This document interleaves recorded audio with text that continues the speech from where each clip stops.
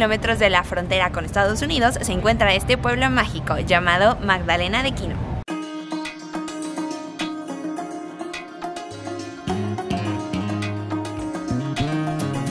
Este pueblo habitado por nativos y por indios Pima Alto fue fundado por el padre Kino, como la misión de Santa María Magdalena de Bugibaba, en 1687. Se incorporó al programa en el 2012. Así como hablamos, aquí hay dos personas súper reconocidas. Primero, el padre Kino y Colosio. El padre Kino fundó este pueblo mágico por ahí de 1687 y prácticamente él evangelizaba a todos los pobladores. Así que sí, este pueblo mágico alberga su ideología, sus construcciones, sus costumbres e incluso la gastronomía. Y en cuanto a Luis Donaldo Colosio, fue un candidato a la presidencia de México, pero es muy sonado ya que fue asesinado en Tijuana. Hablemos de su gastronomía. Aquí se come sí o sí las chimichangas. Son tortillas fritas rellenas de queso, carne, arroz y habas. En ningún lado te sabrán igual. ¿Qué hacer en este pueblo mágico? En la plaza principal podrás ver la iglesia de Nuestra Señora María de Magdalena.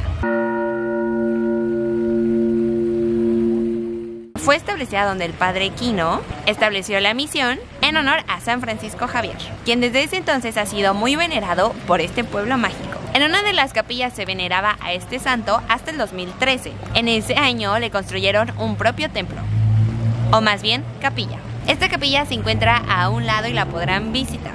Aloja la escultura acostada de San Francisco Javier, que recibe miles de visitantes y feligreses. En la plaza principal también podrás encontrar el mausoleo del padre Kino. Para allá de los años 70 encontraron sus restos justo aquí y decidieron hacerle su propio mausoleo. En la parte superior podrás encontrar un mural que cuenta cómo el padre Kino hacía su labor religiosa en Sonora.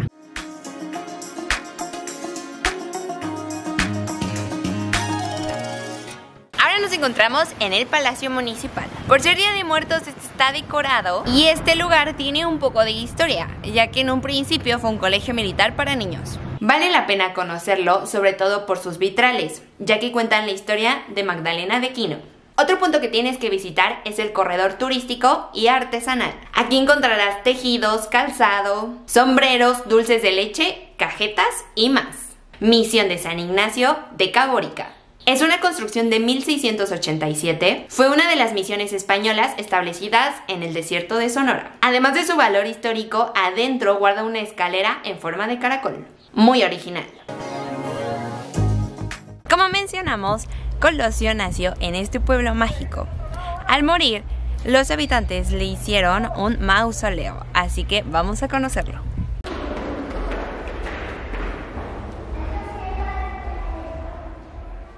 Y así llegamos al final de nuestra aventura por Magdalena de Kino. Pero no se preocupen, hay muchos pueblos esperándonos. Nos vemos en el próximo Pueblo Mágico.